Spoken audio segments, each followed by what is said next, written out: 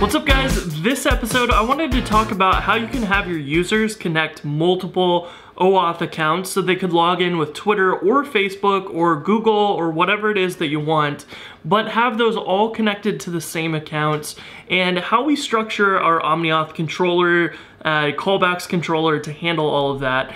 This gets to be kind of tricky because imagine if you logged in with your email address and then you tried to sign in with Facebook. Well, your Facebook email might match your email that you already registered with, but we don't actually know if it's you or not because you haven't approved Facebook yet on your account, so we shouldn't log you into that account.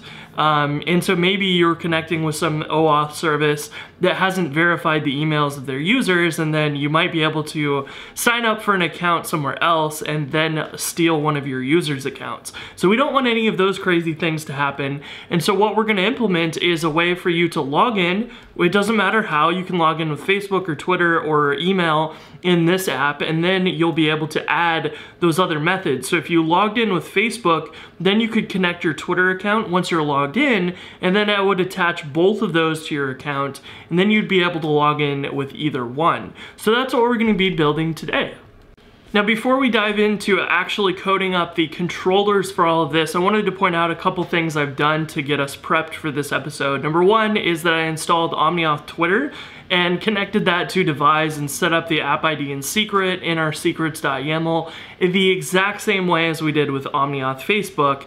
And so then for Twitter, I've also gone and created these links in our account page, which will show the connect link, which will link you to Twitter for the login process, or Facebook if you haven't connected your Facebook. But because my account was created through Facebook, it's automatically connected.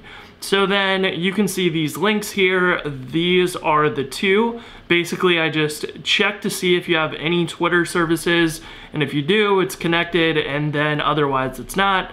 And same thing for Facebook, and that's as simple as it is.